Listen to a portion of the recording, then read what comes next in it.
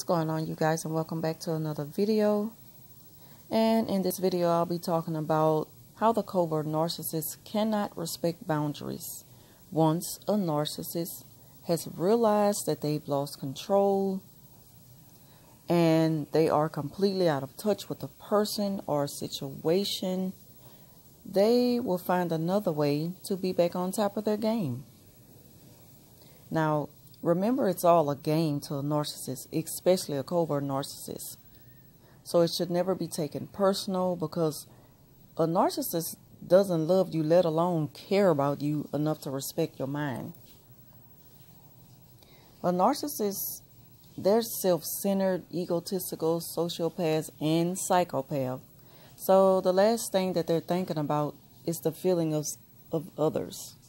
They don't care about anyone else's feelings, only their own.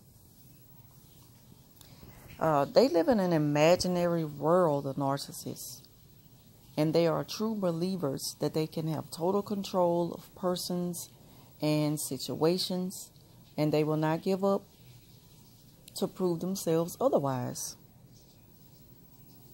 So here's an example of a covert narcissist co-worker, and the situation with them dealing with the narcissist who they have cut all communication off with, unless they're dealing with them at work. But of course the narcissists, they refuse to accept these boundaries. So the narcissist victim, they've been doing a pretty good job at playing a great rock, and they've got it down to science. Everything's been going good. They've been very peaceful with themselves. And the narcissists, they just refuse to accept this non-communication thing. So now the narcissist will attempt to show some fake concern, and they'll notice that the victim have a pretty heavy workload, and it might be like that for a while. So they'll pretend that they want to give them a hand, knowing that the victim doesn't want to have any dealings with them. So the narcissist will take this fake concern to the supervisor, and they'll lie to the supervisor just to get close to the victim. They'll tell the supervisor that the victim seems to be having a hard time and they need a little help, and they don't mind offering a little helping hand, which is the furthest thing from the truth. But the supervisor is so taken back by the fake concern that they're not even realizing that the narcissist has lied in order to manipulate and revive a dead situation. It's all a game. And of course, when people are on the outside looking in again, and I'll say this for the 1,000th time, it's hard to prove to people that you're dealing with a narcissist. If you're a victim of a narc, it's hard to prove to someone. They'll just have to figure it out on their own. And that's if it'll ever happen. But as far as I'm concerned, for the victim's sake, they just have to do the best they can to deal with this situation until they know that they don't have to deal with it anymore.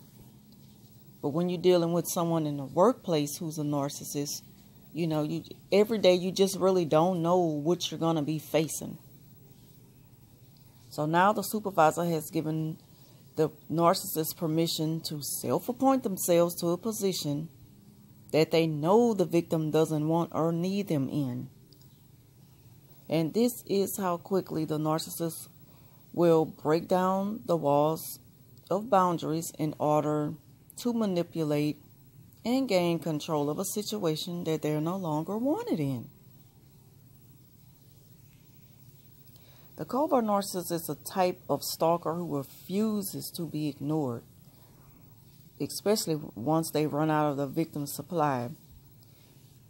They also have like zero respect for boundaries, and they'll do anything they can across the lines of communication in order to establish a relationship with someone who doesn't want to deal with them anymore. This is what the covert narcissist does. This is what the covert narcissists do in the workplace. And so it's just going to be like an ongoing situation. Again, any victim of a narcissist who's dealing with them in the workplace, they just have to do the best thing they know how to maintain a good work environment, especially for themselves, to keep themselves at peace while dealing with this psychopath at work. But I'll have more on a covert narcissist coming soon. So anyway, if you all enjoyed this video, please give it a thumbs up and leave a comment down below. Thanks for watching, and I'll talk to you soon.